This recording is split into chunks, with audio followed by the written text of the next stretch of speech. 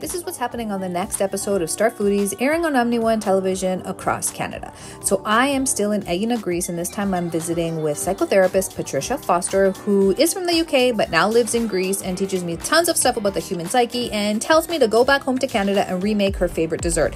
I'm holding up the store-bought version there. It is Cherries sweet spoon dessert, but on the show, of course, I'm going to make a homemade version, which simply entails boiling a couple cups of water, a pound of cherries, adding a couple cups of sugar, and voila, you're just waiting till that all becomes a nice thick consistency like a syrup. I am adding some Kriti Gold honey there just because it is so amazing. It is made from pine trees and wildflowers, and I'm actually serving it on a bed of good Greek yogurt. The reason it's called sweet spoon desserts is because it's typically served on a tablespoon, and that's it, but I jazzed it up a bit for the show. If you're wondering if you should be eating cherries, well, they're full of vitamin C, A, and K, and fiber, and delicious, of course, so I'd say an overwhelming yes.